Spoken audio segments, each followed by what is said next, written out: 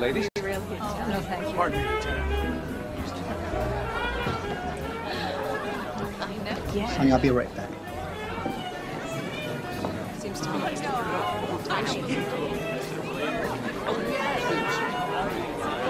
Medley? Just can't seem to get away from you guys. Escaping for a night on the town, eh? As D.C.'s most popular playboy, the president felt my presence would be sorely missed, so in the interest of national security, here I am. It's got to keep up appearances. Of course, I don't anymore. I'm a political dead man. Did you ever see anyone cut his own throat like I did today? No? It's all right. Oh, by the way, I spoke to a friend. Reston and Frankel have the story. Times is going to run it tomorrow. We're not going to make it to Monday. Shit. We can get Sorensen to lean on Reston, but you're going to have to call over Dreyfus. This is the sort of decision the publisher makes himself. All right. Thanks, Kenny.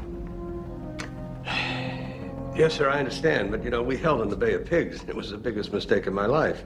What makes us different? Orville, I'm asking you to hold the story until I can present our course of action on Monday night. All right, but I'm going to need a reason to give my boys. They're going to be screaming for my head on a plate. Listen, all you tell them this. That they'll be saving lives, including their own. Yes, Mr. President. Opland 316 for the invasion of Cuba has been underway for 10 months. But it now has a new immediacy. The timetable is for Marines to land in Cuba just 8 days after air attacks start. Opland 316 involves 500,000 men, including 40,000 Marines, almost 15,000 paratroopers, 1,000 aircraft, and 180 ships. Elements of the 1st Marine Division leave Camp Pendleton, California, for a voyage through the Panama Canal and into the Caribbean.